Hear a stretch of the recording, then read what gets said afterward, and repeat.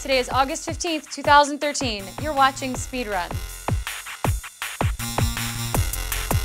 As promised, we have that hands-on look at Call of Duty Ghosts multiplayer.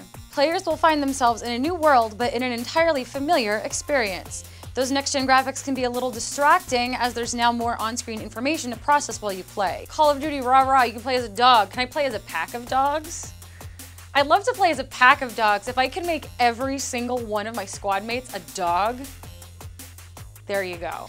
Map terrains can be altered by battle events, and new modes and challenges like cranked and field orders heighten the level of excitement.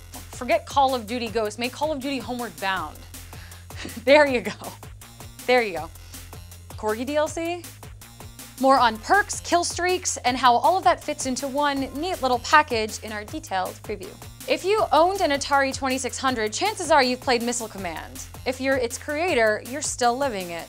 Dave Thurer, who headed the project at Atari, is still haunted by dreams of missiles and deadly explosions to this day, more than 30 years after it was made. Oh my god, it's so fascinating. The guy who made Missile Command is continuously haunted by the game's development and by vivid dreams of missiles destroying his city and destroying him and destroying, it's like his PTSD because of this game.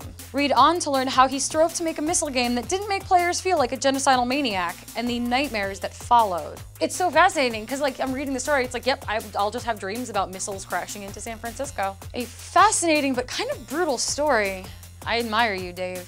We spent some time with the Fullbright company's Gone Home, an exploratory adventure with a deep emotional story. Players control Katie, a girl who comes home from a year of travel to find her parents and sister have disappeared. Give it a fucking 10.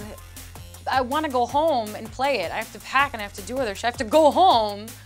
I want to go home and I want to go home and play Gone Home. Or something. It was bad. I do, though. My computer sucks. Players explore the house to figure out where the hell they all are, and through journal entries narrated by Katie's sister, careful exploration of the abandoned home, and a heavy dose of 1990s nostalgia, we found the experience truly hard to forget. Be sure to check out the site for our full review and see why we gave Gone Home a perfect 10. And on a more sobering note, harassment of game developers is becoming an increasingly big problem in our industry.